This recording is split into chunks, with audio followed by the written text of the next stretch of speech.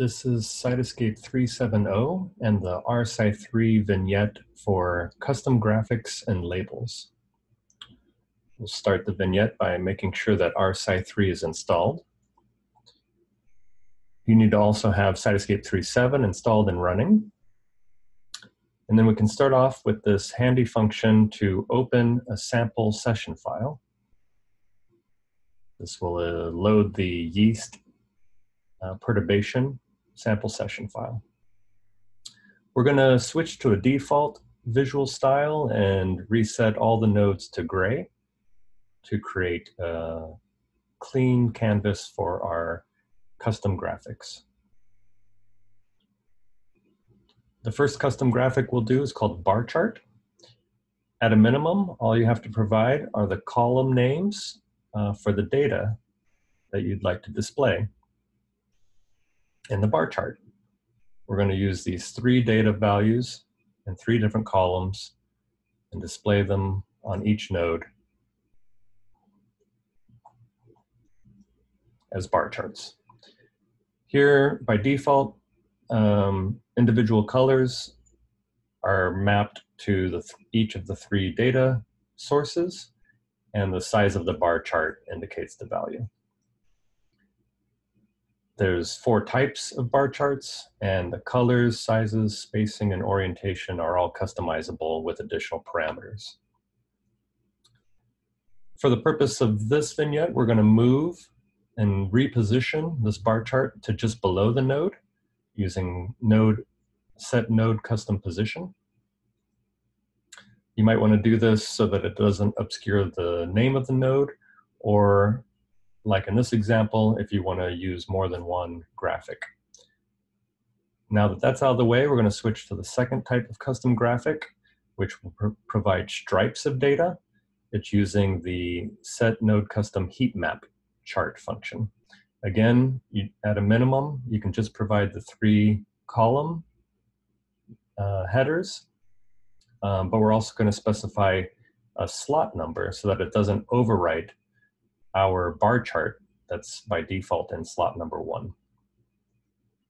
We'll run that and position it to the north of the anchor node, and now we have in parallel 2 different representations of the same data. Here, a color gradient is representing the values that were in the bar chart now as stripes of gradient colors, ranging from dark blue to dark red. As a third example of a custom graphic, we'll next show a pie chart. We'll put this one into slot 3 so that we don't overwrite the first 2 that we did. And again, at a minimum, you just need to provide the names of the columns. Here we're going to use radiality and degree, and then position it to the left of the node.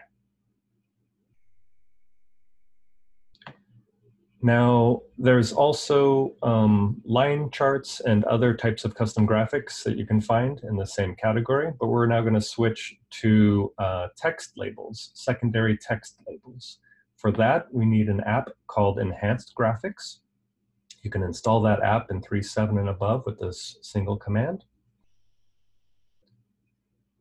And for enhancedGraphics, what we have to do is we have to fill a new column with a special syntax that specifies a label and which other column we want to use as our secondary label.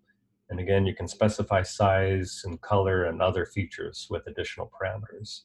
So what we're going to do is get all the node names in our current network and then copy the string representing the syntax for enhancedGraphics into that column. These 2 next code chunks will do that. Scroll all the way to the right and you'll see a new column with the label syntax added to each row. You can look up the other syntax for other types of enhancedGraphics at this URL. For labels, you can copy and adapt the one in this vignette. Okay, now we have it as an attribute. How do we map it on as a custom label? Well, we return to our custom graphics options.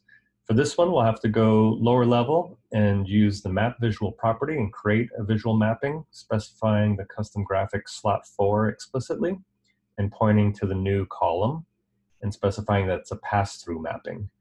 You can just use P as a shortcut for pass-through. And then we're going to update our default style with that new map. Voila.